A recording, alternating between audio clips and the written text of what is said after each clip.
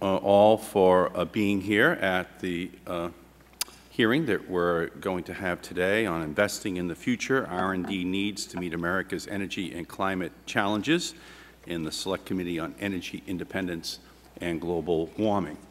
America is a nation of innovators. From the Founding Fathers to the YouTube creators, our country has always cultivated entrepreneurs with an idea about the next big thing. Since World War II, the Federal Government has recognized that it is in the nation's interest to invest in fundamental research and development to help keep the economic engine of innovation running. Today, we are confronted with challenges to our national security, our economic security, and our environmental security that all stem from our over-reliance on fossil fuels. The imperative to move to a clean, renewable energy system is clear. The need for robust science to guide our way is obvious. Because of past investments in energy and climate research and development, we have the tools and technologies to begin tackling the climate crisis now. Energy-saving technologies abound. Alternative energy sources are blooming. Wind, solar, and geothermal energy sources are taking market share away from fossil fuel. Hurricane tracking and forecasting helped us prepare for the arrival of Gustav, Hannah, and now Ike. But in order to achieve the significant reductions in carbon dioxide necessary to avoid truly catastrophic climate change and respond to the serious impacts that we can no longer avoid, we must invest in further research and development. The United States once led the world in the development and production of renewable energy technologies, just as the U.S. once led the world in broadband technologies. After years of neglect, we are now losing these races, struggling to stay close to our competitors in Japan, Europe, and even China. The bitter truth is that we are now buying technology from abroad that in many cases was originally developed here in our own universities. In 25 years, U.S. energy R&D has fallen from 10% of total R&D down to 2%. Instead of building our R&D endowment, we have been slowly chipping away at it. This trend must be reversed. Some have argued that it is premature for the United States to adopt a domestic cap on global warming pollution because we lack the technology to achieve it. That view is wrong as a factual matter. But more fundamentally, it reflects a view of America that I don't recognize. As we have heard at numerous Select Committee hearings, technologies exist now that will allow us to make tremendous progress. Enacting legislation will provide a driver for the deployment of the existing technology and an incentive for the development of new technology. America is a can-do nation. We answered the call to put a man on the moon, to crack the human genome, to build a national information infrastructure. With the resources generated by a cap and invest system, we can increase our energy and climate R&D investment. Climate legislation will also send a strong signal to our most vital resource, our nation's students. As we have seen here on Capitol Hill, and today's witnesses from our top universities can attest, young people today are bursting with ideas on how to bring about the green energy revolution. When I was a student, the Soviets' launch of Sputnik made us all want to study science. The government responded with significant investments in R&D and trained the next generation of scientists and engineers. Once again, there is a threat from above us, the dangerous buildup of carbon dioxide in the atmosphere. It is time for us to respond to that threat and unleash America's creative genius on this global challenge. We heard the delegates at the Republican convention chant, "Drill, baby, drill." What the nation should really be chanting to our students, scientists, and engineers is dream, baby, dream. And in order to make these dreams a reality, we must increase our investment in energy and climate research and development and adopt the policies that make it clear that the green energy revolution has begun. That completes the opening statement of the Chair. We now turn to recognize the gentleman from Washington State, Mr. Inslee, for his opening statement. Thank you. The title of this hearing is Investing in the Future, R&D Needs to Meet America's Energy and Climate Challenges. And I frankly can't think of a more important hearing or a more pathetic situation in the United States when I consider our R&D budget. We are investing, I think, less than 1/6 trying to save the planet Earth than we did trying to get to the moon. And, you know, Stephen Hawking said we should prepare to go to other planets. I'd prefer just to save this one. and I think we can even do it cheaper. I had some good news and bad news a couple weeks ago. Went out to Golden, Colorado, and looked at the National Renewable Labs there, which is a great place. It was really intriguing, saw some amazing things. Saw two plug-in hybrid cars, parked underneath about a 15 by 20 PV cell array, and the two plug-in hybrids could be powered by 8 hours apiece just on that, array that could fit on top of your rooftop. It was pretty encouraging to see the amazing thing that's going on there. But what I noted about the National Renewable Energy Lab is it was the size of about a small junior high school. It would fit into the janitorial locker of the Pentagon. And it was sort of the focus of the nation's efforts to save the planet from, potential doom due to global warming and all the security threats we have. And it really put in perspective to me how sad our R&D budget is. Just if I can hold up this chart here. Is there another one here? What's the other one? Do you have the other one? I'm just showing the. This is a comparison of the R&D charts where we are on. If you hold it the other way, Beth, here, that'll help. This is a comparison of the chart showing the R&D budget for our Defense Department, showing from 1960 the spike up to about $84 billion. This is the R&D budget for our security issues, which is obviously important. The middle chart shows our R&D budget in healthcare that's gone up from, 1 or 2 and 60 up to about $28 billion now. And then you compare it to our entire energy budget. This budget is not just for clean energy, but our entire energy budget for everything, dirty coal, everything else. It's now at about $3.5 billion, 20 times less than our DoD budget. And arguably the best thing we can do for our security is wean ourselves from foreign oil, and yet we have this pathetically small that has actually gone down since the mid-'80s. You can see this decline from here to here. So even though we have this triple threat, security, global warming, and job loss, we have a pathetic R&D budget. And this has to be ramped up exponentially, I believe, to take advantage of the technologies that are now in pre-commercialization stage. So I think this, thank you, Beth. I think this is a very timely hearing. We have a lot of work to do, and we've got to have a source of funding for this R&D permanently. Thank you. Great. Gentleman's time has expired. The Chair recognizes the gentleman from Missouri, Mr. Cleaver. Thank you, Mr. Chairman. There's been a great deal of discussion, certainly on Capitol Hill, with regard to the need for encouraging the utilization of renewables like wind and biomass and solar. And the tragedy, and I think my two colleagues have already mentioned, is that the R&D spending has been abysmal, and I think one of the roles that this committee should play is continuing to sound the alarm in addition to securing as much factual information as possible. Martin Luther King in 1966 said, "It may well be that the greatest tragedy of this period of social transgression is not the noisiness of the so-called bad people, but the appalling silence of the good people. It may be that our generation may have to that our generation may have to report that our generation did not do what it should do. We need to speak louder as the children of light than the children of darkness."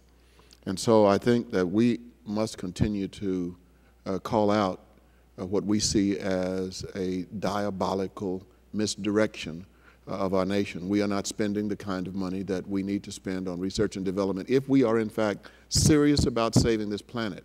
And I am. I have children, and I want all of them to have children, and I'd like for them to have children. Then I think we need to do what is necessary. There is no nation on this planet with the capability of doing what the United States can do. We are simply not doing it. So I yield back the balance of my time. Great. Gentleman's time has expired. The Chair recognizes the gentleman from California, Mr. McNerney. Thank you, Mr. Chairman. I want to welcome the very distinguished panel here this morning to discuss an issue that I feel very strongly and passionately about.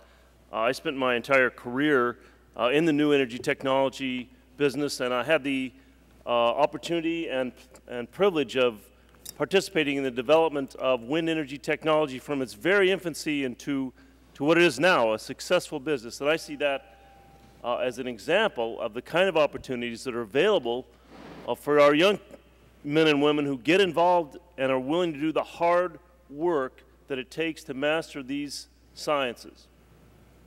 In order to inspire them, we need to be willing to spend the money here in the federal government. We've authorized a doubling of R&D budgets over the next 10 years, but the appropriations aren't following those authorizations. So we're not meeting from the Congress, from the United States government, we're not meeting our responsibilities. And we need to have a panel of such experts to convince us to do that. So please feel free to say what needs to be said, inspire our young people to participate, and let's get the show on the road. Thank you.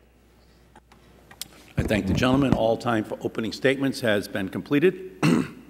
I would now like to recognize our first witness, Dr. Susan Hockfield, the president of the Massachusetts Institute of Technology.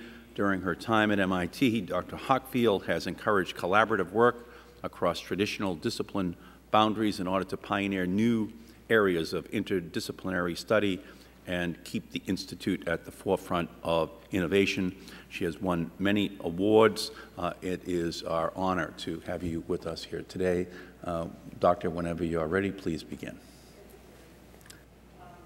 If you could push the button on your microphone. Thank you. Thank you, Chairman Markey, members of the committee. On behalf of the Massachusetts Institute of Technology, I'm grateful for the chance to highlight the overwhelming importance of funding basic energy research. I will echo the comments of all of yours and my own. As you know, since before World War II, MIT has served the nation as an honest broker on complex technical issues and also as a source of breakthrough research. In the past year, as part of the MIT initiative on energy, we've delivered landmark reports on coal, nuclear, and geothermal energy, which have helped inform congressional action. Our faculty is now preparing similar reports on cap-and-trade policy, on solar energy, on natural gas, on nuclear infrastructure and waste disposal, and overall energy technology policy, as well as continuing our pioneering work on technologies that will help make those options real. Today, however, I'm here to talk about the research funding required to achieve an energy revolution. We all know the United States is tangled in what we call a triple knot of difficult problems. First, we have a shaky economy that's been battered by volatile energy prices, a loss of good jobs, and threats to our global technology leadership. Second, we face a geopolitical situation weighed down by issues of energy consumption and security. And third, there's mounting evidence that global climate change is upon us. Each knot is daunting on its own, and the three are profoundly tied together. Fortunately, I believe that we have the power to loosen all of these knots at once, with a dramatic new level of federal investment in energy R&D. If one advance could transform America's prospect, it would be having a range of clean, renewable, and low-carbon energy technologies ready to power our cars, our buildings, and our industries at scale, while creating jobs and protecting the planet. If we want to own those future technologies, there is only one path, and it's research. Yet in the last several decades, federal funding for energy research has dwindled to the point of irrelevance. In 1980, 10% of federal research dollars went to energy, and today, when we really need energy answers, it's an embarrassing 2%. From 1980 to 2005, the major OECD countries also diminished their investments, but at an average of 39%. But in the U.S., our cuts were more drastic. We've reduced R&D support by 58%. And we cannot count on private industry to do the job either. Since 1980, research investments by U.S. energy companies paralleled the drop in public research. By 2004, corporate R&D stood at just $1.2 billion in today's dollars. And while this level might suit a cost-efficient, mature technologies around fossil fuel-based energy, it is wildly out of step with any industry that depends on innovation. Pharmaceutical companies invest 18% of their revenues in R&D. Semiconductor firms invest 16%. Even the auto industry invests 3.3%. But U.S. energy companies invest less than 1/4% of revenues in R&D. With that level of investment, We can't expect an energy revolution. And while we do welcome a recent surge in venture funding for green technologies, the fact is that venture money flows not to revolutionary research, but to near market-ready ideas, the very end of the D in R&D. What's the lesson here? It's a simple one. It's that while industry must support development and commercialization, only government can prime the pump of research. Congress funded the basic research that spawned the IT revolution and the biotech revolution. Today, to spark an energy revolution, Congress must lead again. Now, why should you or the taxpayers believe that this investment will work? It's because the same kind of research investment has paid off so spectacularly before. I could call on any number of examples, but let me just give you one. Over the past 30 years, Congress has allowed the NIH, has supported the NIH to invest $4 per year per American in cardiac research. That investment has cut death from stroke and heart attack by 63%.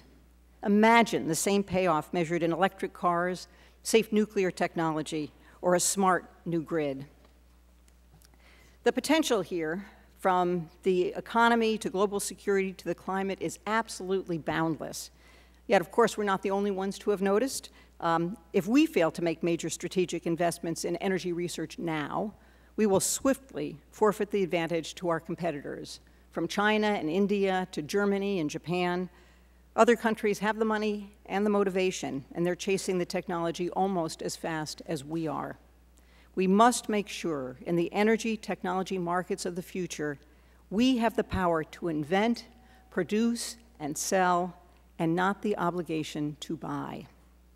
So how much should we invest in energy R&D?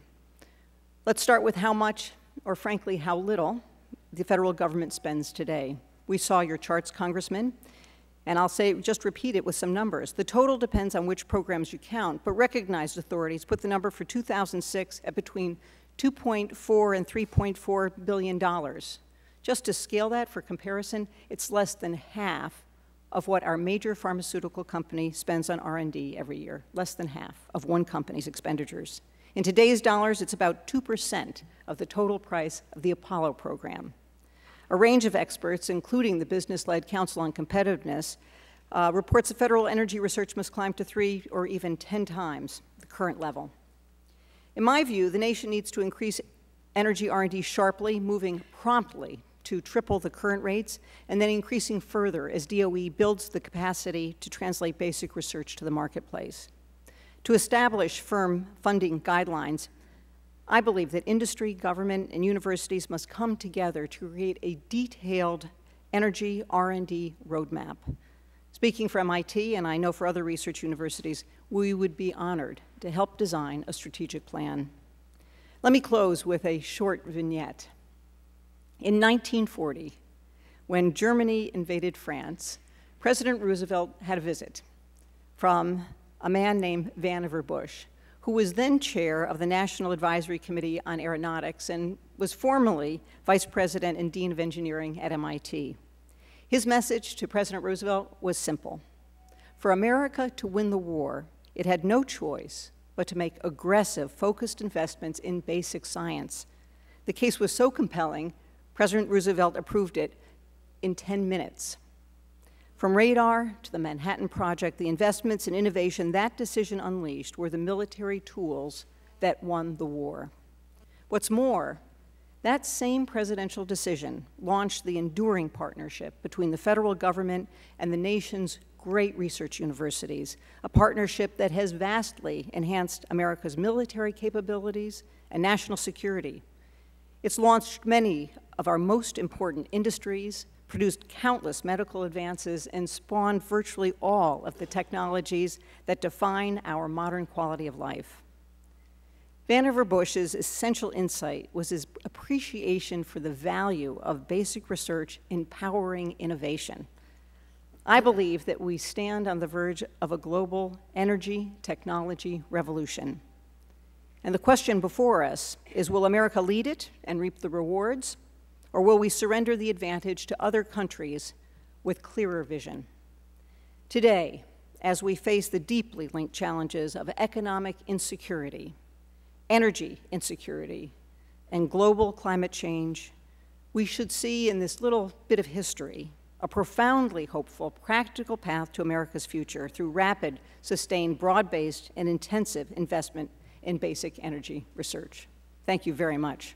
Thank you, Dr. Hockfield, very, very much. Our next witness is Dr. Stephen Forrest, who is the Vice President for Research at the University of Michigan. He is a physicist by training. He's made many important contributions in the area of communications, semiconductors, and more recently, highly efficient lighting appliances. We welcome you, sir. Whenever you feel comfortable, please begin. Thank you, Chairman Markey. Transforming our fossil fuel economy into one based on renewable carbon... Can you move the microphone in a little bit closer, please? Transforming our fossil fuel economy into one based on renewable carbon-free solutions is a national priority of the highest magnitude. Solutions to this problem are not simple, and there's no single path to energy security, reduced carbon emissions, and low energy costs. Nevertheless, America's research universities, homes to the highest risk innovation and discovery, are ready and eager to join in a partnership with government and industry to solve what is the largest single problem confronting us in the 21st century. Unfortunately, the U.S. has not responded proportionally to the magnitude of the crisis. Today, alternative energy research is only 0.02% of our GDP, in comparison, for example, to Japan, where it is 4 times that amount. In fact, only 1.6% of all federal R&D goes to energy research. To put this in perspective, the past 5 years of the DOE budget, which includes money that goes for the large network of national labs, has averaged $8.9 billion, compared to $28.1 billion for the NIH and $73.5 billion for defense. This is remarkable, considering that the immense U.S. energy industry, a nearly $2 trillion industry, is bigger than either health or defense. Given how underfunded we are at present and how unprepared we are to meet the urgent challenges facing us, we can only conclude that federal investments are not nearly enough. DOE itself has been crucial to advancing energy research. Its network of national labs has long guided energy research to our nation's immense benefit. And initiatives like, for example, DOE's solid-state lighting program, which supports both industry and academia, already has produced successes that will soon make the very inefficient incandescent bulb obsolete for interior lighting. However, to face today's crisis, DOE's programs must be enlarged to include new initiatives that encourage collaboration and truly promote the transformation of our energy economy. It will take more than just increased funding. We also need better policy to make it easier and more efficient to collaborate across these sectors, to make collaboration both streamlined and nimble. Even Michigan, with a manufacturing economy under siege, can show what great opportunities we have before us. Innovative partnerships between universities, government, and industry are showing a clear path to a win-win situation. We can come up with energy solutions and strengthen economies.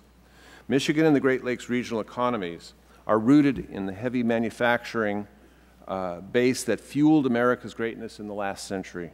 We now can build on that to find new answers to our new energy challenges.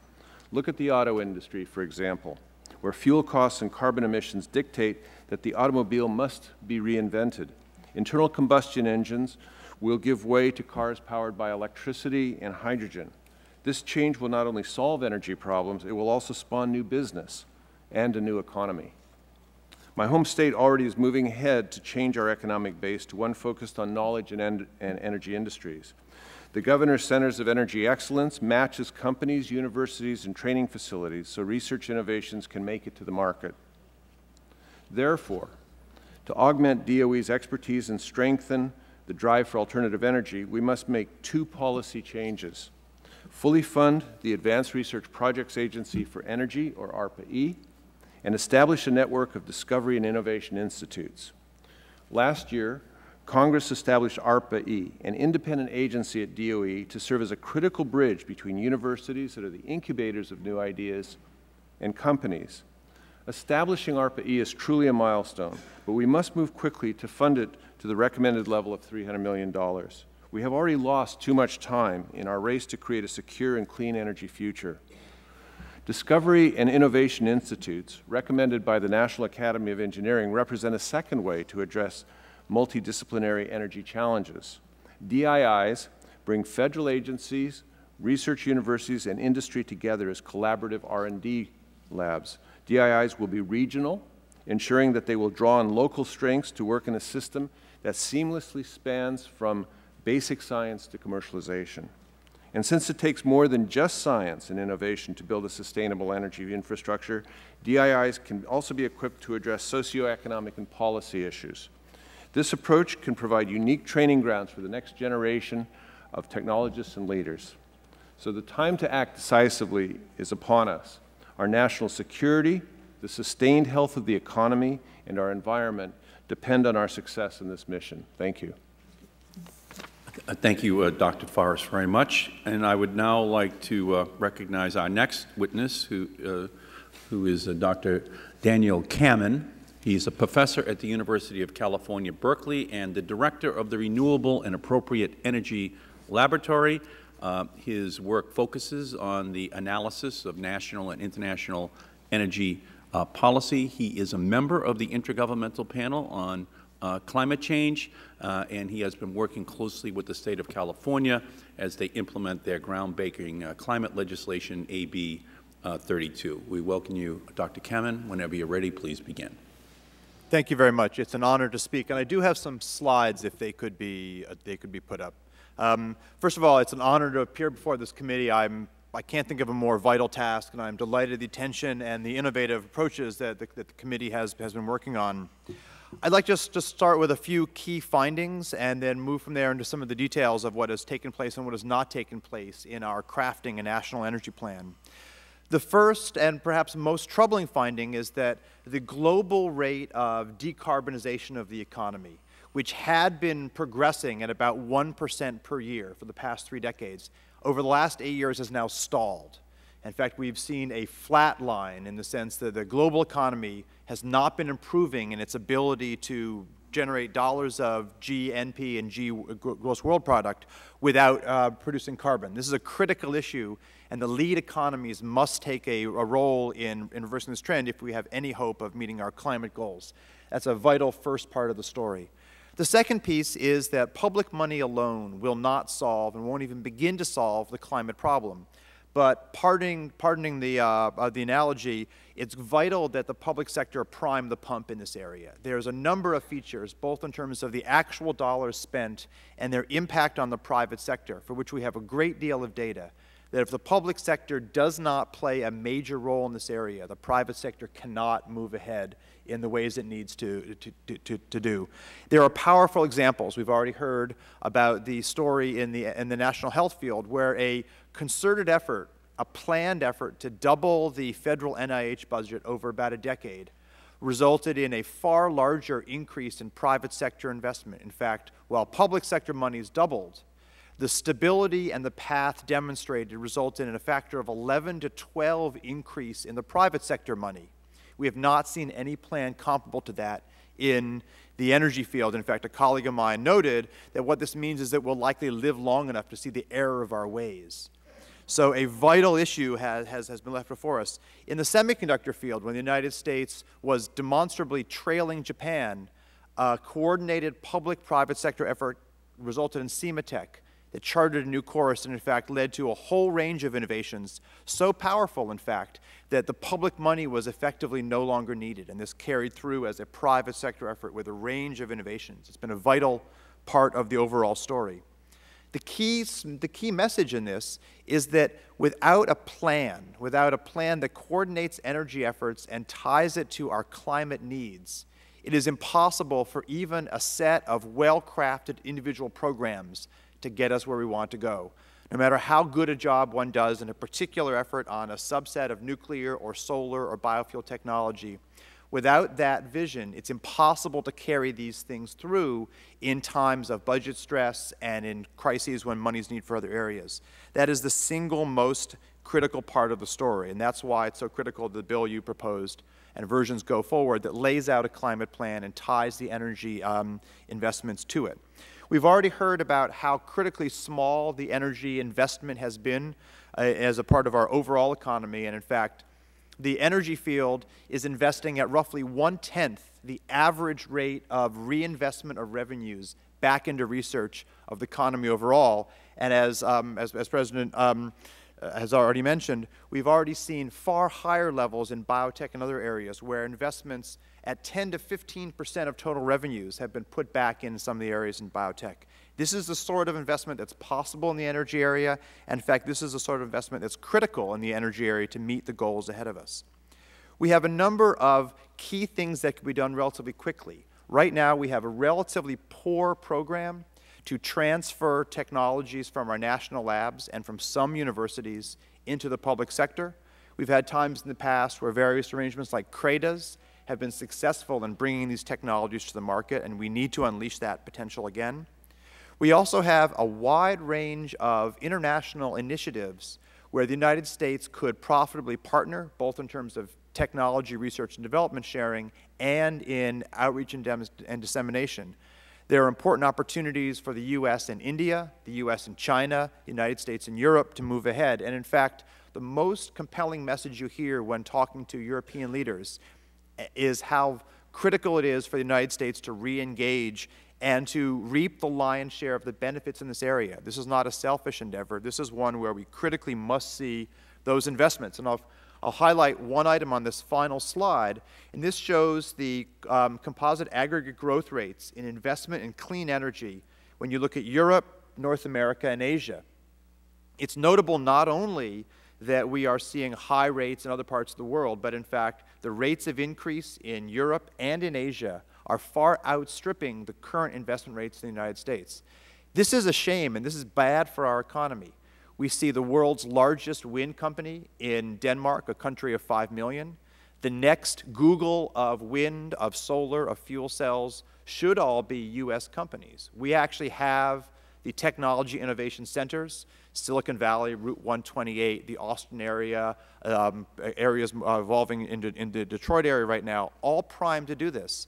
But without that strong federal signal that public monies and public investment and universities will focus on these areas, you send a very mixed message to industry that we will move ahead in these areas. So I urge us to use as the basic part of this equation the need to push dramatically ahead on funding, as all of us, I believe, are advocating for, but also to set the critical policy environment where a price for pollution will be part of the equation, where efforts will be targeted at lowest cost programs, not at pet programs, and a program where the federal government will take the lead by beginning to do carbon-based cost effectiveness analysis of federal programs, both on the research side and on the deployment side. And it's vital to link those two parts of the equation.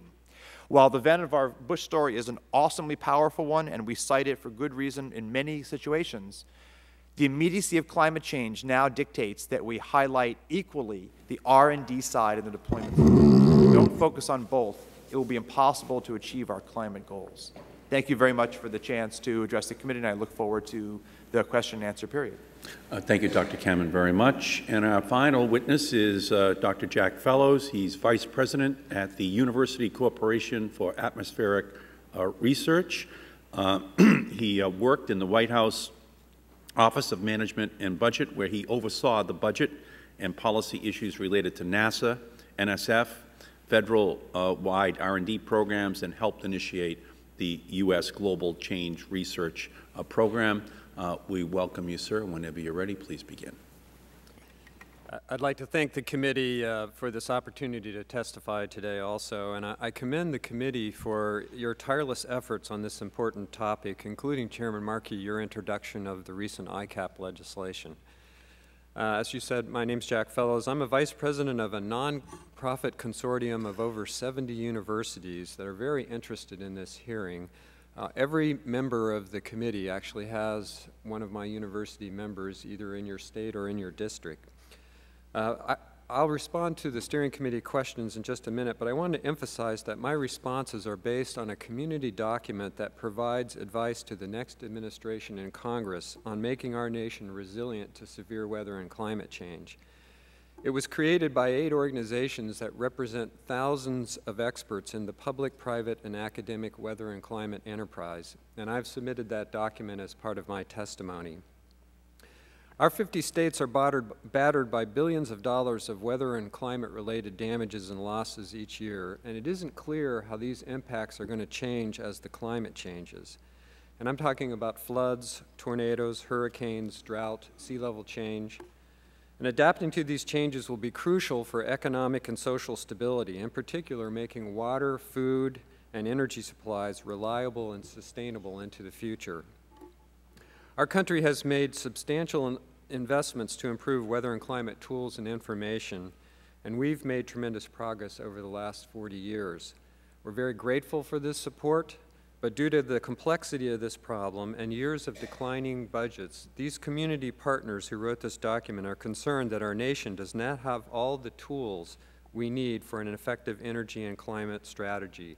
In particular, one that helps local and regional decision makers deal with climate change, one that supports the implementation of carbon emissions reductions proposals like ICAP, and one that helps actually build a prosperous carbon-free economy, including making forecasts for green industries like wind and solar. Our ability to provide the right scale and type of information in these areas is hampered by the lack of key observations, computing, research and modeling, and effective coordination. Regardless, a lot of local and regional decision makers are moving forward with inadequate information in the face of substantial climate feedback uncertainties that may prove very costly to civilization. For example, how quickly the polar ice caps are actually melting. And given the urgency of the situation, the community partners have actually provided this document to the Obama and McCain campaigns and also collected nominations for weather and climate positions in the next administration. But let me address the questions that the committee gave me. The first one was, what are the current Earth observing and climate modeling investments, and how do they compare to the past and with other countries? There's really no effective inventory of these activities in the U.S. right now. That's one of the recommendations of the community document, is to create that kind of inventory. There is something called the Climate Change Science Program that provides the best estimates that we have. This is a program that involves 13 federal agencies, and we hope has about $1.9 billion appropriated in 2009. In my testimony, I actually provided a funding history of the Climate Change Science Program, but a brief summary, the funding is roughly back to where it was in the early 1990s. So whatever gains we've made over the last couple of decades, we've lost. I'm not familiar with the current funding in other countries right now, but in the past it's been roughly equivalent to the U.S. investment. The other question you ask is, what investments are needed to meet our energy and climate challenges now? These community partners are making recommendations in the areas of observation, computing, research and modeling, societal relevance, and leadership and management. And in that document, it includes a budget table with specific program and budget estimates that total $9 billion over the next 5 years, well within the kind of $7 to $9 billion that the ICAP legislation is trying to raise for domestic climate adaptation activities each year. The third and fourth question I was asked is, what policies are needed to optimize these investments, and what should be the private, public, and academic roles in this effort? The community partners provide an entire section in our document on leadership and management recommendations and how these 3 sectors ought to work together. Leadership will be a key ingredient to optimize these investments, and that's why the community partners are actually collecting nominations for leadership positions in the next administration. This section also includes a set of policy and management approaches that build on proven management tools that were available in the 1990s. And that includes a climate leader at a level equivalent to the President's national security and economic advisors, an effective interagency coordination and oversight mechanism, an annual integrated weather and climate program and budget review, and evaluation mechanisms to make sure that we're making progress toward our goal. That concludes my remarks, and thank you for the opportunity to testify.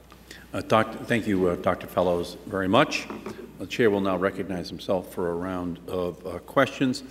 Dr. Kammen, do you believe that we have adequate technologies to begin reducing global warming pollution now, even as we increase our investment in R&D in the years ahead? I do very strongly believe that we have an adequate base to begin. We clearly have areas where we need research, a number of individual technologies, on the balance between investing in efficiency now and some of the low-carbon technologies in the long run. But as a platform to begin that process today in the economy, that base exists. And yet we need to bring much more of it to market than has been the case in the past. Dr. Hockfield, could you respond to the same question? Do we have adequate technologies today to make a significant beginning? We have adequate technologies to make a significant beginning. What we feel is that we have important things we can do in the near term, but in the midterm and the long term, we've got to invest aggressively to improve those technologies, to make them more economic, excuse me, more economic and more efficient. But we certainly can begin today, and I think we have to start today. Let me ask you this, Dr. Hockfield. What is the interest level of students at MIT in this issue? The interest level is deafening. Just as one example, our students are wildly enthusiastic about it. We can't give them enough. We have a student-led energy club that was established just 3 years ago and now has over 700 members. This is largely a graduate student organization, and it was established by graduate students across all of the different schools at MIT who recognize that in their desire to be energy professionals, they're committed to working in the field, that their education that they were receiving in the Department of Mechanical Engineering or in their MBA program at the Sloan School of Management was insufficient to make them well-educated energy professionals. And so they've linked resources across the entire institute to educate one another about all of the things they'll need to be powerful advocates and powerful facilitators of a bright energy future. The students' interest is absolutely deafening, and one of my fears is that if we don't fund the kind of research that will fuel innovation, these very brilliant students will see that a bright future actually lies elsewhere, even despite their passion for solving what I believe is the greatest challenge of our era. Thank you, Dr. Hockfield. Let's talk a little bit about the R&D budget in terms of how it compares to past R&D budgets, and just kind of get your sense across the board of what needs to happen. Does it need to be increased from a doubling to a tenfold increase in order to deal with the magnitude of this challenge? Could each of you give us a sense of what you believe is the most appropriate? If I can jump in, I'd like to go back one step and talk about climate change and energy, and then and if I may, then go to that other question. But the issue of do we have enough tools for climate change and pursue energy at the same time, I think is a vital one. It's not an either-or proposition. We have to take them both on. We do have the tools. And the best analogy I can give was in the Second World War. We didn't have a choice to say, will we go after Germany or Japan? It was both. And that's the same situation we have today. In terms of the budget, I think the overwhelming opinion of this panel, I can certainly speak for myself, is that we are woefully underfunded. So if we talk about a 10 times increase, yes, but we have to also build the capacity, so you can't do it overnight. We have a very large reservoir of student interest, as President Hockfield has mentioned, and I think that we just have to really get on with it right away and start to fund some of these institutes, ARPA-E, for example, and just start moving up that chain as rapidly as we can. But certainly, I think the numbers would justify a tenfold increase. So the NIH budget is approximately $30 billion a year, research on health problems. Is that the scale that you think we should be talking about, Dr. Hockfield? Yes. I mean, certainly the level of intensity of the problem is every bit as much as what we're tackling with health. And when we really cut the numbers for the DOE right down to what's going into science, it's about $1.5 billion. Dr. Hockfield, do you agree that's the scale? Whether it's 1.5 or 4.5 billion, it's vastly insufficient. And I think you've drawn the comparison that I immediately go to as a life scientist. which is a comparison with the NIH budget. The NIH budget is close to $30 billion, and that's a lot of money, but we have gotten a huge bang for that buck. Just think about it. I gave the example of heart disease and stroke. Look at AIDS. In the beginning of the 1980s, this was a disease that had no cure. It was a death sentence, and we projected that every hospital bed in America was going to have an AIDS patient in it. This is a very tough problem. A new disease, we didn't understand anything about it. We've turned it through investments into a chronic manageable disease. The cost, the healthcare savings are 140 times the investment in research dollars, and that doesn't even begin to account for the economic benefit of these people being in the workplace. We can do the same thing around energy. And it will fuel, if, federal investments can fuel an innovation economy that will be good for everyone. Now, we talk about how much money, I say 3 times right now. Let's do that immediately. And whether it's 10 times, over a 10-year period or gets to the NIH budget level, I think it has to. These are problems that we can solve, and we know how to solve them. And it'll have the added benefit of, fueling the young people of America. Right now, we kind of wring our hands over our young people's lack of interest in science and engineering and mathematics. Well, when I was growing up, it wasn't that I had an abstract interest in these things. I had a real interest in these things because we were going to win the race to the moon. And I think we could power up our young people today with the same kind of enthusiasm for solving these energy and climate challenges. Not to mention the building of new industries that would come out of it, as we've demonstrated so many times in the past. This is America's game. We should be able to win it this time. Thank you, Dr. Hockfield. And I just add, my time is going to expire. I apologize to you, Dr. Kammen, but there has been, unfortunately, a 16% reduction in the NIH budget over the last 4 years as well. So we really do have to change the whole approach that America is taking, not only to energy but health and other issues, because these are the real threats to ordinary American families, much greater actually than the likelihood that a terrorist will come to their hometown. These are the issues that are actually going to impact their family's future. My time has expired. The chair recognizes the gentleman from Washington State, Mr. Inslee. Thank you. I'd like to ask about how to structure this imminent exponential increase in R&D that we will imminently obtain maybe in March next year, I hope. One of the concerns I have is structuring it so that R&D goes into stovepipes, into favorite programs, which is a thing I think we want to resist. And I'd just like your comments. Maybe I can start with Dr. Kammen about that.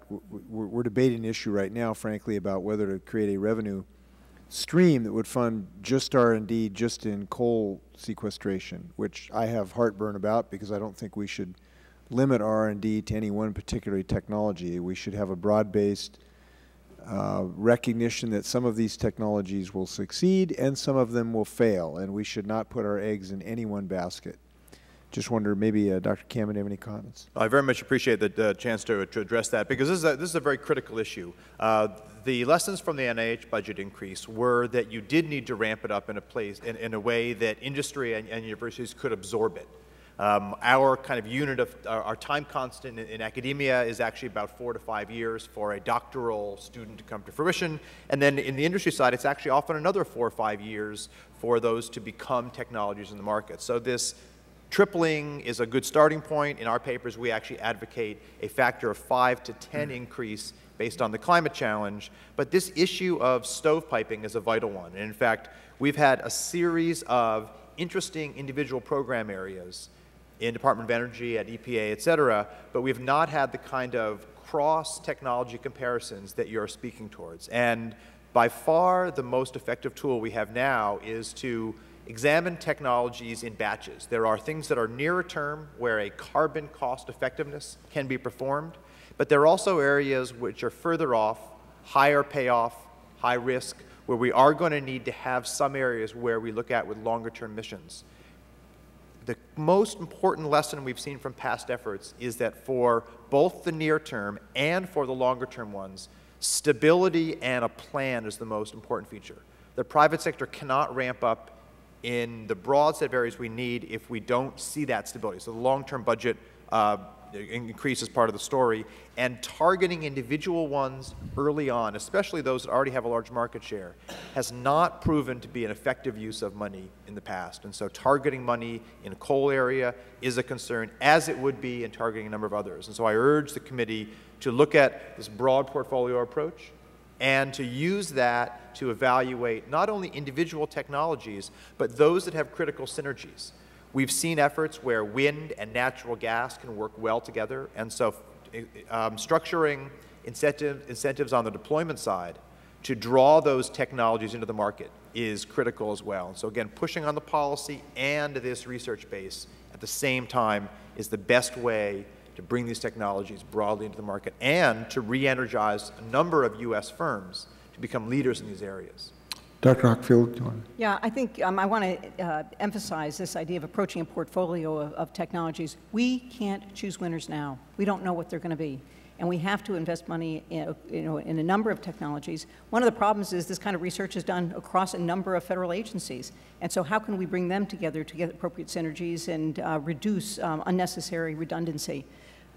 I think it's important to enter into a very rapid strategic planning exercise that pulls in government, industry, and universities to set out a game plan.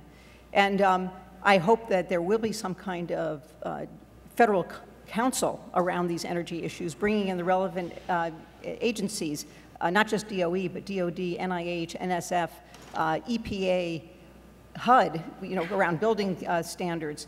And I don't know who might chair this council of secretaries, but perhaps it could be co-chaired by the President's Science Advisor and the Secretary of Energy, but some way of integrating the approaches across, not just within a single agency, but across agencies. I think that's important. We'll think about it. Wait, one quick question.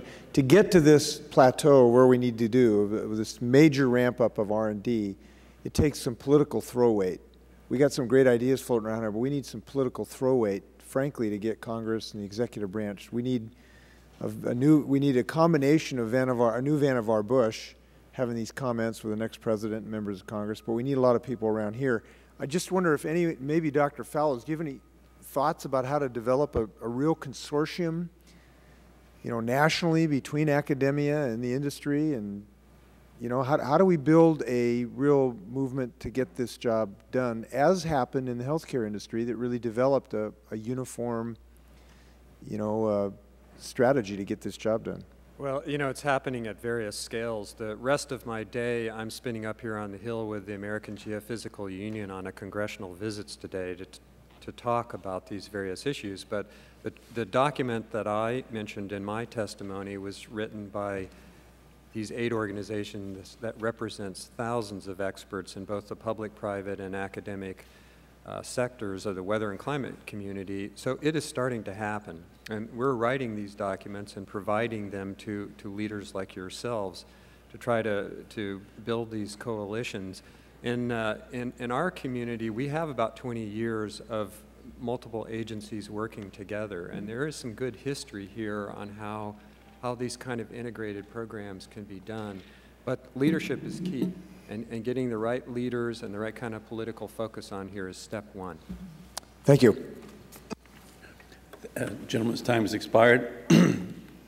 Unlike President Kennedy, who had Jerome Wiesner became president of MIT, or President Roosevelt, who had Professor Bush come in, it's unclear that this President Bush knows the name of, much less has ever met with, his own science advisor. So there is a stark difference historically in terms of their relationship with this subject. Let me turn now and recognize the gentleman from Missouri, Mr. Cleaver. Thank you, Mr. Chairman. Dr. Hockfield, you may have already at least partially answered this question, but I'm wondering what are the most important emerging technologies of which we should be aware, and what are ways in which we can best support these efforts? The incredibly accelerating demand for energy. It's great now. It will probably double by 2050. Demands that we pursue a portfolio of technologies. The current technologies that we're using are not going to, go out of phase tomorrow, and we have to work very hard to increase their efficiency and their economy while we develop the technologies of the future. We have work going on at MIT across a range of technologies. We believe that nuclear is going to be an important piece of the energy equation in the future. We're very, very excited about the opportunities around solar, wind, geothermal, a technology that was about to be put to bed, except for the MIT geothermal report came out about a year and a half ago, and happily rescued that at the last moment. There are a number of technologies, and frankly, I believe they're technology we don't even know about today because we haven't unleashed that engine of innovation that comes out of basic research. So I don't think we can make bets yet. There are enormously exciting things right on the horizon. There are exciting things in hand that just need further development, but it would be desperately premature to pick any one or a small set of them for development. We're going to need everything we can get our hands on. The current technologies have to be improved, and then we have to innovate around the technologies of the future. If I could jump in on that, if you look at what is price competitive today with fossil fuel in the renewable sphere, the most competitive is wind. But the source of energy which is unlimited out there is solar. And the thing that's holding us back from solar right now is cost. It's the cost per watt that you pay, which is, depends on how you do it, it's between double and triple that of fossil fuel today, but it's marching down at an extraordinary rate. So if you look at solar, you look at biomass, you look at energy storage, which will transform the automotive industry, you have several really strong incumbents that we can move forward with. It's really just a matter of hitting price points at this point. Can I just add in this thing about storage? Storage is absolutely critical for almost all alternative energy technologies. And, you know, solar, the price of photovoltaics may come down, but if we don't have our hands around storage, that's going to be a problem. And one of the most exciting, you know, areas that I see going on is new battery technologies, and it will be the cars of the future. Actually, not such distant future, but it's going to be critical to make solar and wind viable technologies. Dr. Kammen. There are also technology areas that bring in other areas of expertise. Right now, there's no question that storage is important. There are some interesting efforts going on in this area, but the basic backbone of this whole system is going to be our transmission distribution system. And many universities have allowed this area to lapse, so there are in fact no power electronics professors at a number of leading engineering universities. That's a huge oversight, and it's a huge mistake, because our renewable energy resources are not always coincident where the grid exists today. So what can we do? What can Congress do? Well, there's a range of things. One is we need better coordination with what the Federal Energy Regulatory Commission does. We also need ties into what the National Academy of Engineering does, because the advances in power electronics coming from work in a variety of areas, from everything from what's going on in our cell phones to power management issues, need to be applied to make the new grid that we are going to build in some form anyway as flexible and as smart as possible, so that it really becomes the clean energy superhighway and not yet just another build-out of what we have as, right now, quite an antiquated system. That one requires an integration with people who think of themselves as energy researchers and those people who think of themselves as electrical engineering and controls folks. And thankfully, this country has a large resource there, few of which, however, have been applied right now to working on that new grid. And so this is, again, an area where basic research and the application deployment are tied. Texas had a historic recent vote to permit and to fund a $5 billion superhighway for wind power, essentially from West Texas and eastern New Mexico into the population centers. And that sends a strong signal. We need to get the basic research so that the new version of the grid is up to the task. So it would help probably if we had an environmental protection agency. It would definitely help if we were protecting the environment and coordinating those efforts in what we do in terms of lands, in terms of Department of Energy, and in terms of a lot of the basic infrastructure. Even building and housing is going to be tied in, because many of our homes and businesses can in fact be power plants. And so I'm going to introduce a bill to create an EPA, because I think that this country has long needed an environmental protection agency, and I think such legislation should come forth in this Congress. Dr. Fellows? Well, I wanted to add a perspective from the climate community on priorities. Our current climate models reproduce the history of the climate quite well, and we can tell you whether a continent is warmer or wetter. But I recently had the executive director of the Colorado Public Health and Environment Department come and visit, and he asked me for the precipitation and temperature trends long-term in the Denver area. And our models are operating on grid cell size of 100 kilometers. At that level, you can't even see the Rocky Mountains. So I can't provide him those kind of long-term precipitation and temperature trends in such a small area. So one of our highest priority areas is to drive down that modeling to a level that local and regional decision makers can actually get the information they need to have to make plans about water, food, transportation system, things like that. Thank you. Thank you, Mr. Chairman. The gentleman's time has expired. The chair recognizes the gentleman from California, Mr. McNerney. Thank you, Mr. Chairman. Dr. Hockfield, I'd like to get an idea. I mean, you're asking for a fairly large amount of money. How you see that money being allocated? And one of the reasons I ask is because a concern I have is young students that want to go to graduate school have to spend 5, 6 years after getting a degree, and they're living at fairly low wages during this period. And even when they graduate with a PhD, they're still facing years of substandard wages compared to someone who just went from a bachelor's degree into finance, for example. One of the experiences I had lately was a math professor said, oh, there's plenty of math students now. There's more than you can imagine. And that was the good news, but then he said they're all going to finance, which is not bad news, but it's not what we need in this area. So could you give me some idea of how you think we could address that and similar problems? Yeah. So you know, I hate that we all sound like a broken record. Research dollars, research dollars, research dollars. But one of the geniuses of the Vannevar Bush appeal to President Roosevelt, that was then articulated in Science: The Endless Frontier, which set out the blueprint for the American research enterprise, was that we created these magnificent research universities that, at their best, really do integrate research and education together. And frankly, most of my faculty, not all of them, but most of them could have jobs in industry and be making twice, 3 times, in some cases 10 times what they're making. Yeah. But they are so motivated by this marvelous, draw of invention, innovation, and being around young people. We really do put research and education together. So by investing in research, we're talking about investing in graduate students. We're talking about investing in postdocs. The reason that the students in mathematics and in electrical engineering, computer science are going to Wall Street when they come out of MIT is because that's where the jobs are.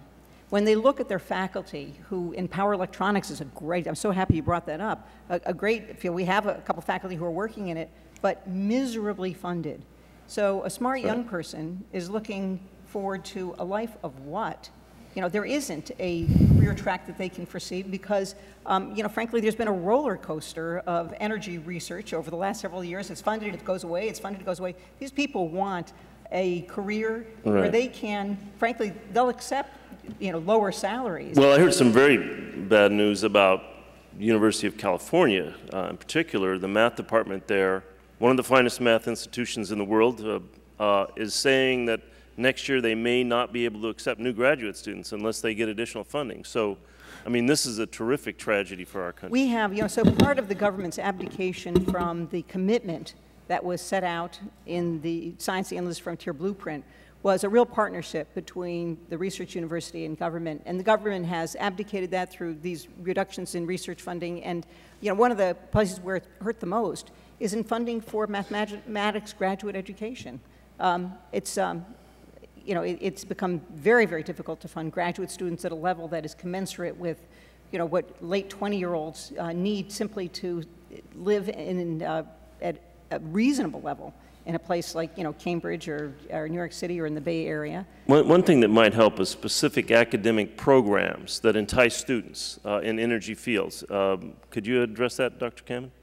Well, certainly. Actually, we had a spate of developing these programs in the 70s during the last time we had this ramp up of energy funding. My program, the Energy and Resources Group, program at MIT, Carnegie Mellon, Penn, are a number of the beneficiaries of that. A number of these died out or withered away because of this true desert of funding. We now see students back in droves. When I came to Berkeley from Princeton in 1998, there were 45 students in the graduate level energy class. We capped the class this semester at 320. And I'll let you know, I have a huge problem finding qualified teaching assistants because we have so swamped the potential spaces. So there is good news in the pipeline, as we've heard at MIT as well, at Michigan, at Texas, it's all going on.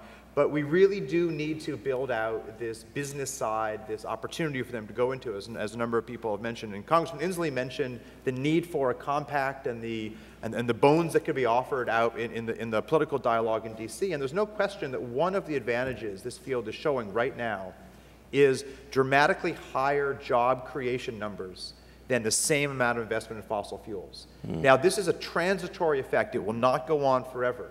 But at the moment, we're trying to dramatically increase the budgets. The fact that we see 3 to 5 times more jobs per dollar invested in the clean tech energy area, and I'm including energy efficiency that we've not mentioned explicitly here, but it's vital to the equation.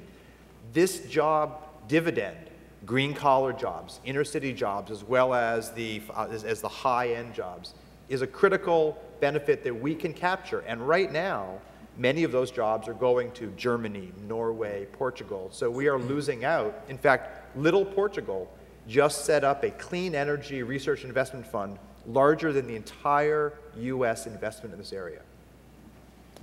See that my time has expired. Gentleman's time has expired. Chair recognizes the gentleman from New York, Mr. Hall. Thank you, Mr. Chairman. And without giving away our ages, I would say Dr. Hockfield is probably already acknowledged being in the same group that I'm in, which grew up during the space race. My father was head of the design team that built the camera that took the first live pictures from the moon when Neil Armstrong walked on the moon. And my brothers and I got used to having a blackboard over the breakfast table and solving equations that he would scribble out for us while we were downing our cereal. We benefited from the generation that pulled us out of the Depression, the greatest generation, the end of the American century, that second half of which I lived through, the generation that won World War II. It took great determination and vision and hard work and investment for that generation to win a war and for us to put a man on the moon. But that wasn't all. Their effort was backed up by the resources that put into place an incredible investment at the time in pure research. I just came back from, a couple weeks ago, from Denver, and one of the most exciting things that, maybe the most exciting thing for me, was not the political goings-on, although those were, for somebody who had never attended a convention before, very exciting. But I got to go to NREL, the Renewable Energy Laboratories, to NCAR, the Atmospheric Research Center, and to NOAA's Research Center in Boulder. And in the space of 2 days, I saw the latest plug-in hybrids, the latest solar thin film photovoltaics that are 23% efficiency, which is the high point they've achieved so far, to my knowledge, and biofuels that are being created from non-fuel sources like wood chips and corn stalks and husks, not the corn kernels that are the food that everybody's worried about. And then the next day, after seeing the good news, I got to go to NCAR and NOAA and see what would happen to the planet if we don't do anything. And to anybody who hasn't been there and seen this, I highly recommend it, because I already have read the statistics, and I'm a believer, and I've been working on renewable energy issues for 30 years, and it was like being hit over the head with a 2x4 to see the graphic demonstration of what happens when the growing latitudes for food move into the alluvial plain of Canada, where there's no soil. And I said to the director of NOAA, I guess we'll go from being a net exporter of food to being a net importer of food. And his answer was, yes, but from where? And he pushed the remote control to revolve that big globe they had up there and showed that all continents are the same color red. All the continents are pushing, will be, if we do nothing, will be pushing the growing latitudes toward the poles at the same time that we're projected to have 12 billion people on the face of this earth. So we're looking at a situation that cannot be dismissed. But the good news is that at the same time, we do have the technologies, and we need to make the right choices. Mr. Inslee covered some of the ground that I was going to ask about in terms of making choices in piping, and I'm particularly interested that we not favor some industries as we do. I mean, there are costs that are not included in the kilowatt hour price that are charged for electricity generated from nuclear and from fossil fuels, whether they be the costs of wars in areas, unstable areas of the world that have oil, or the fact that the taxpayer has subsidized the insuring of all nuclear plants since the Price-Anderson Act. And so I would prefer to see either a level playing field or some kind of equal subsidies for renewables, but that's just my opinion. I'm also concerned that I've been buying wind power in my home in Dover Plains, New York for several years. The company, that wind farm that I'm buying it from, was just bought by the Spanish conglomerate Iberdrola. Good company, but not an American company. So now my dollars are going for the profit of a foreign-owned corporation. And when I was in Colorado, I saw one of the largest new photovoltaic installations there, built and installed by American workers, but the solar cells were made in China. So if we go from buying fuel from overseas to buying solar cells from overseas, we're really out of the frying pan and into the fire economically, and we're also not putting our brain power to work in the way that we should. That's enough rambling from me, but I just wanted to ask, in terms of funding climate observation, to the degree that we have a shortage of funds here, we will be looking at trying to make a choice between preventing climate change or focusing on mitigation to some extent, and also prioritizing renewables and non-carbon-based sources of energy versus funding of further climate investigation and focusing on localities and regions as opposed to, you know, the bigger picture. So perhaps Dr. Fellows, maybe you'd like to start answering how you would prioritize those things. Well, in terms of observations, whether you're doing mitigation or adaptation, you need observations. For mitigation, you'll be monitoring the carbon levels to see if you're achieving them. For adaptation, it's more about what about the processes that we need to understand to adapt to. So it was last year in 2007, the National Research Council actually produced a study that laid out all the missions that observational missions you need to take all the vital signs of the United States. And there are 17 of them.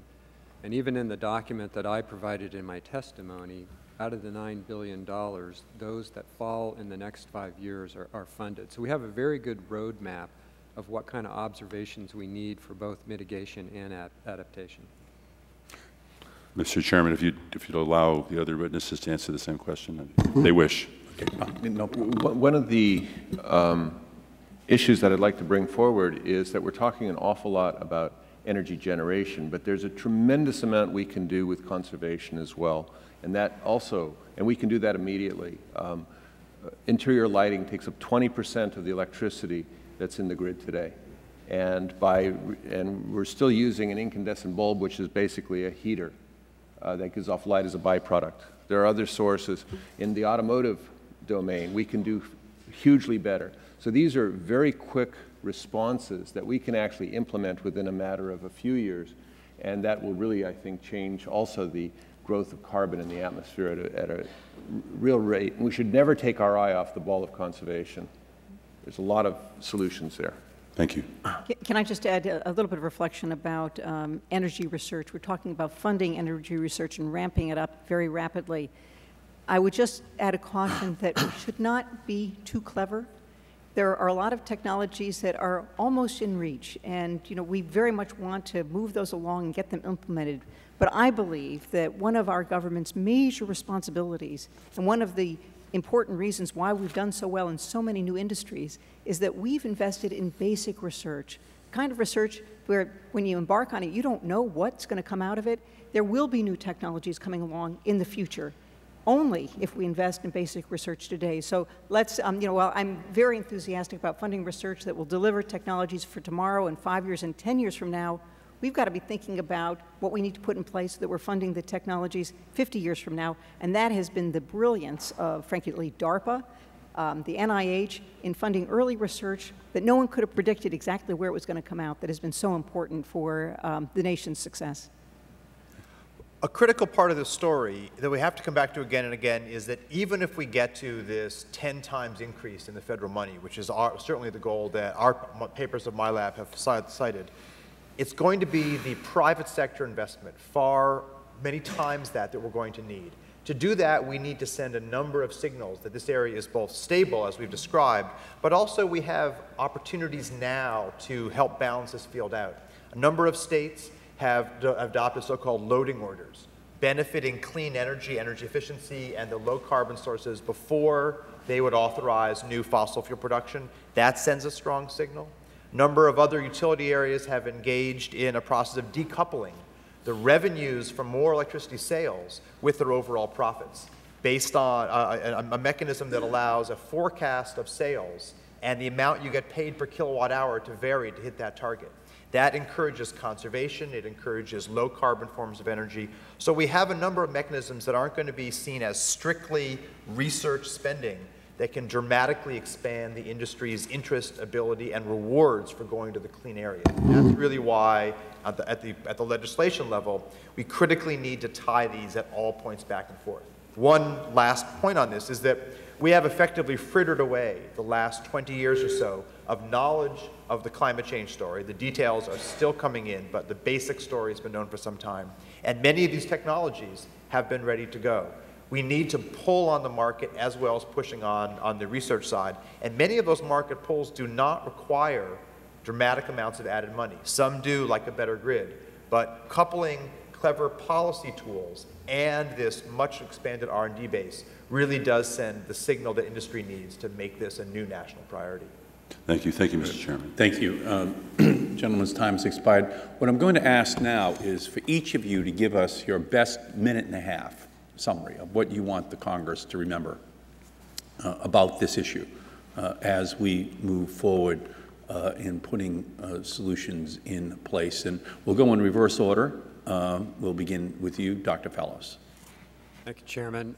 Well, from our perspective, we really see this as civilization standing at a serious crossroads. We have a lot of uncertainties that we're facing. Mr. Hall, I've sat with Sandy McDonald before and looked at that large globe in NOAA. One of the big concerns we have are helping local and regional decision makers deal with energy issues, with water, with food issues, and to reduce some of the uncertainties. Another really scary one is the civilization has been putting about 6 or 7 gigatons of carbon into the atmosphere. There are thousands of gigatons of carbon frozen in the Arctic. As the Arctic heats up, and it will heat up quite a bit more than the rest of the world, how quickly would that be released? If it's released quickly, it could be the end of civilization. That's a kind of uncertainty that we don't fully understand. I'm not saying it will happen, but we don't understand it. So the kind of research investments that we're talking about in this community document addresses those type of issues. Thank you, Dr. Fellows. Dr. Kammen. First, energy is a $1 trillion industry in this country. We import $700 billion of that. And so what we're calling for as an increase here is a very small down payment, a very small brain trust to manage that huge industry. It is exactly in keeping with the amount of effort we would need in this area. And the fact that we do have such an important diversity of energy research topics and researchers ready to go should give every member of Congress and the Senate the motivation to stick with the plan to develop these carbon and energy plans and to bring them forth, and to recognize that poll after poll of Americans says that clean energy and secure low carbon power is something that people want. They need the political leadership and they need the vision that this is going to be a plan. We lack that plan. We lack that go to the moon sort of mentality right now. That's the vital lesson that will bring all of this science technology base broadly into the market. Thank you, Dr. Kammen. Dr. Forrest. To me, it's really just simply a matter of priorities. As a nation, we have great wealth, and we can set our priorities almost at will if we choose to. And I can't think of a higher priority. Everything is at stake here. Our national security. We are currently buying our energy from our least best friends in the world, primarily. It's a question of a clean environment. What are we leaving for our children? What are we leaving for generations to come. And finally, it's an issue of economic leadership and our standard of living. Really, it is the issue of the 21st century. If America does not seize this as a top priority, as perhaps the top priority, we will lose our position inevitably in the world, and it's going to happen very quickly. So I don't think that we have time to lose. I think that, you know, responding just a wee bit to Mr. Inslee's question of where do we get the political heft to throw this forward, I think there is a rising chorus of voices. It may not hit today in full or even tomorrow, but it's got to hit within the next year or two, because if we don't set this as the priority, I can give you one example. Germany has set this as a national priority to get off of the foreign oil addiction and so on, and they have invested through their tax structures and so on in large growth in their solar industry. It's just one example, but they've set the priorities and they're on their way. We need to get on our way. Thank you, Dr. Forrest. And Dr. Hockfield, your cleanup.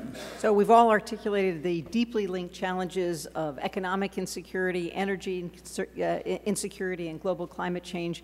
What we've been advocating for is a massive, powerful, important investment in research universities.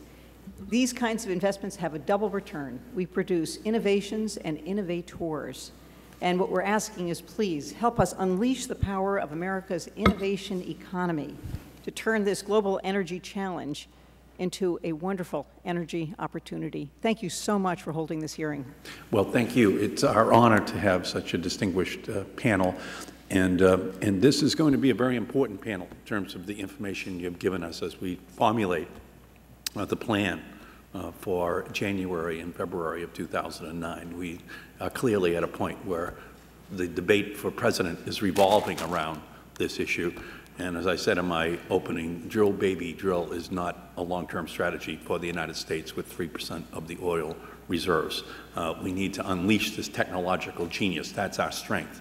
And that's always what has led to the United States being the dominant power in the world. And if we don't tap it, then we will become ever more dependent upon those who not only are weak in technology, but are strong in our weakness.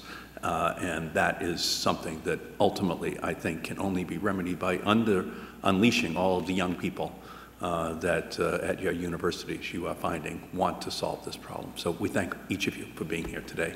The hearing is adjourned. Thank you. Thank you, Thank you.